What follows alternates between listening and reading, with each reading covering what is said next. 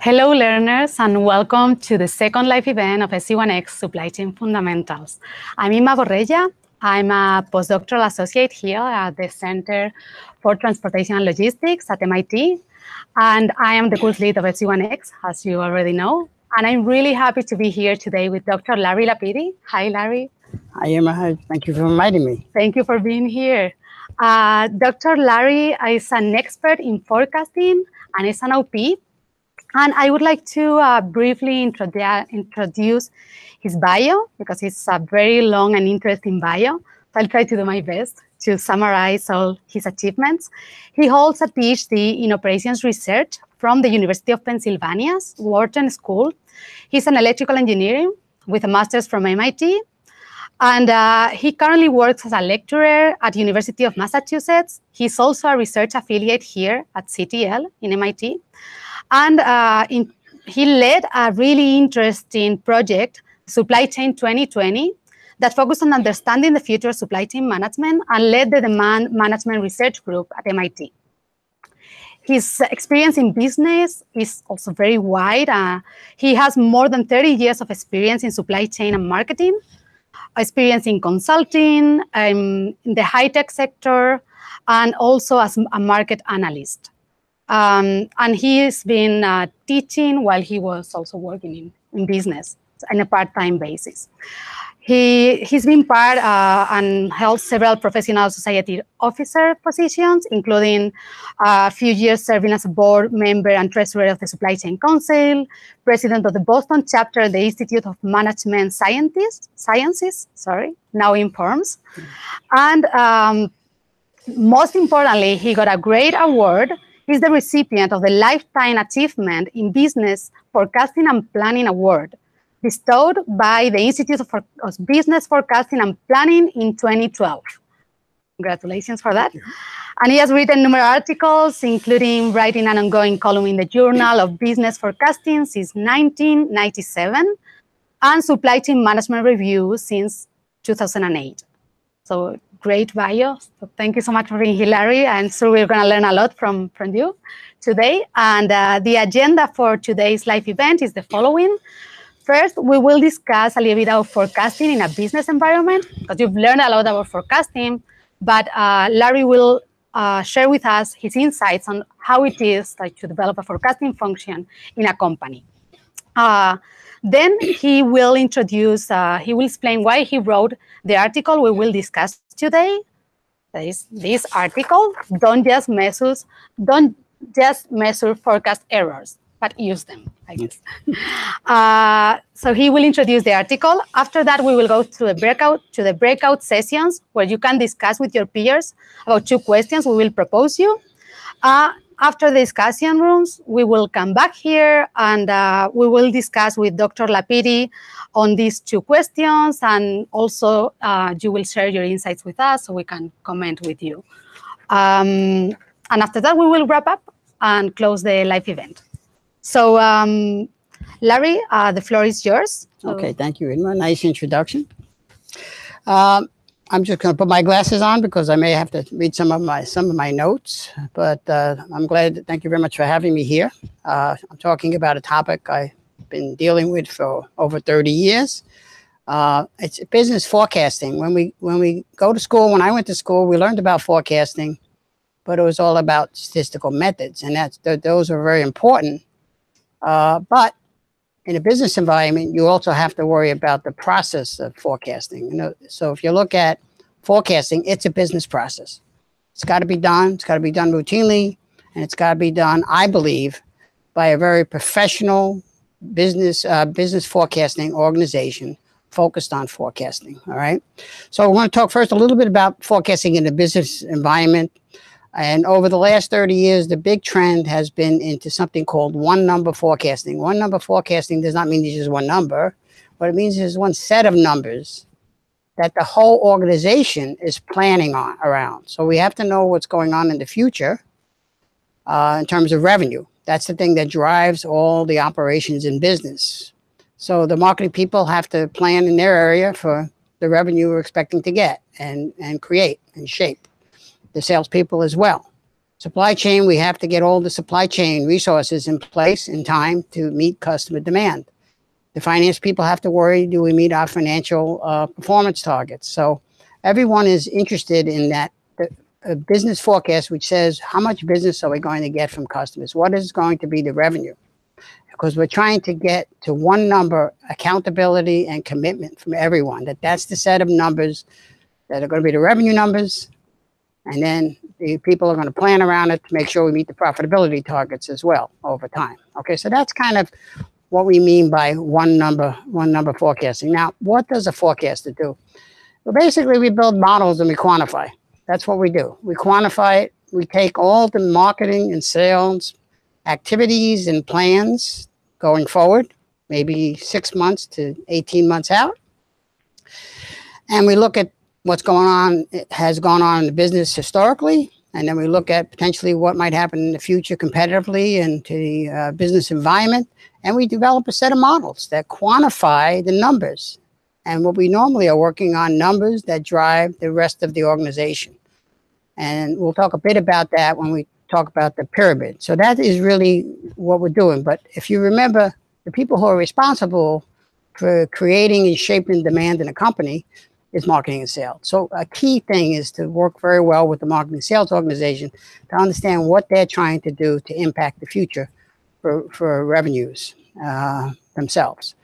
And the key thing is also we are looking at unconstrained demand, because we want to meet unconstrained demand, and we don't want supply to constrain that. So we can't achieve revenue targets because supply doesn't have it. That's why it's important that supply chain also take the revenue forecast and use it to create the supply plans going forward for the next 6 months to 18 months out. And if you look at it from a forecaster, what's another thing we do? I always talk about the thing we look at in the past is variation in demand. And the reason why we look at variation in demand is because simply put, if demand did not vary, there'd be no reason to have a forecaster. And the forecasters are important because we have to understand what impacts the business and why those demand variations have happened in the past, so we can also explain what are the variations in the future that might happen, okay? So that's what it's all about. Now, the thing that I like to talk about is the pyramid, and we're going to pop that up right now. Do you want to pop up that pyramid? Okay. You have to get buy-in for your forecast. You have to basically, okay, do we have it yet? No, you got us. Sorry. Okay. Technical problems. Share. Okay. So these are a set of forecasting plan hierarchies. I think they're the most important thing to be doing anytime you're developing a forecasting and or sales and operations planning process, which we won't talk much about today, but these are the hierarchies you have to create.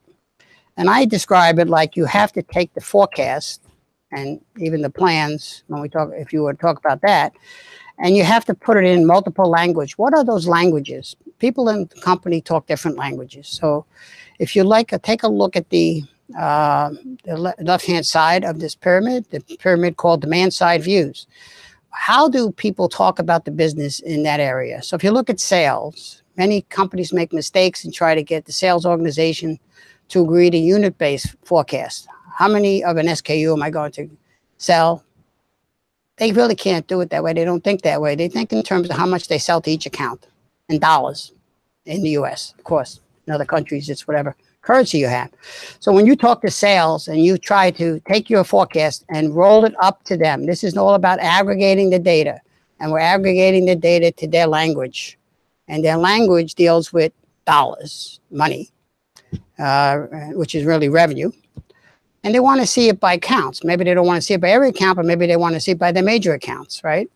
And they can look at it and say, well, you're forecasting this for Walmart, and we don't think Walmart's going to do that. We think Walmart's going to do less than that. Or so they can respond to it when you present the forecast for Walmart. Then also by regions. So the US rolls it up. You roll up to the US level. You roll up to Europe. You roll it up to Asia Pacific. And they have to look at it and say, that looks okay from a dollar perspective in terms of what we can sell. So you're in the language of sales. And that's the language. And then obviously it's at the company level. So basically the view as we aggregate the data from the lowest level has to be that view to them. And I always say to salespeople, speak Greek, because we have an expression in the United States. If you speak Greek, nobody understands you. And unfortunately, in many companies, the sales organization has their own unique identity, and not everybody on the supply side really communicates well with them.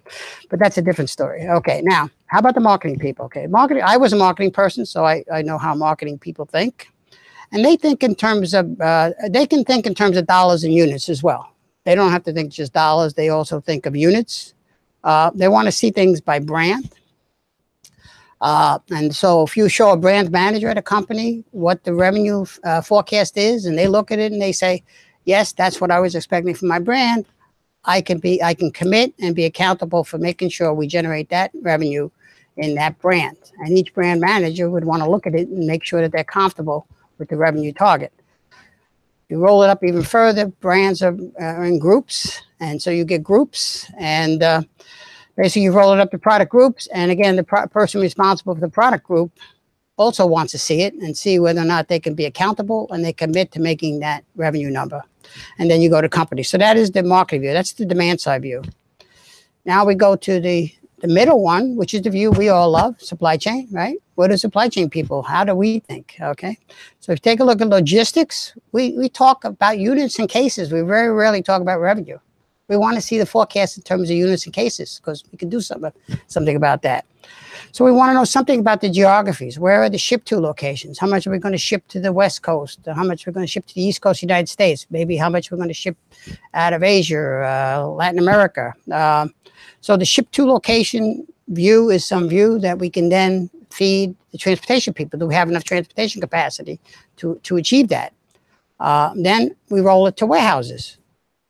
How much revenue is going to have to be sent out from the warehouse? We don't care about revenue, but we care about cases and units. How much is going to get sent out? And does this forecast make sense? Do we even have capacity to do it? Do we have the capacity to receive materials and product? Do we have capacity to load and ship it out? So they want to see it by warehouse, and they can say, okay, we have enough warehouse operation capacity, or they don't, right? So that's the logistics view. Then the manufacturing view, they have production lines. You know, is this revenue forecast? And again, in terms of units, is this revenue forecasting meaning that we're using 80% capacity of the line? That might be okay. You know, it's all right. But if you're going to put 150% on the production line, I'd only agree to it if I get overtime, where I could do another shift. All right. So basically, the manufacturing people have to be comfortable that we can produce what the revenue forecast says, and it's all in terms of units. Okay, so that's the middle one. Those are the good guys, remember, because we're supply chain. Now we go to finance. We got two views of finance. One is the budgetary units. In other words, the finance people are responsible for budgets. Budget is nothing more than an allocation of resources we do once a year. And we do it, and they want to look at revenues and margins and say, okay, what are the margins and the revenues that are going to result from this forecast? I want to see it by operating unit to see whether or not we've got adequate resources to support it. I want to see it by divisions and business units, and to make sure we're supporting the divisions in that way. And then, of course, we want to see it by weeks, quarters, and years, because I want to see if we're going to meet financial targets. You know, normally we're on a annual performance targets for finance. And so we want to make sure that the forecast is consistent with what we're trying to achieve from a performance perspective. Okay, so that's the hierarchies. And the last thing I want to talk about is the models themselves, okay? How do you make these models that people will believe in, okay? Because now you've got the looks, but how did you get this numbers? If I don't agree with it, how do you convince me as a marketing person, a salesperson, or a financial person that it's a good forecast, okay? And here's what you got to do. You got to do, first of all, the models have to look reasonable. I know when we're all in school, we learn very fancy mathematical equations and stuff like that. That doesn't fly in business. It has to be understandable by somebody. Even if it's a complex formula, it's still got to be reasonably understandable in terms of what you're doing. So it has to have what I call face validity as well as validity. And so validity is accuracy. Face validity looks reasonable. Okay.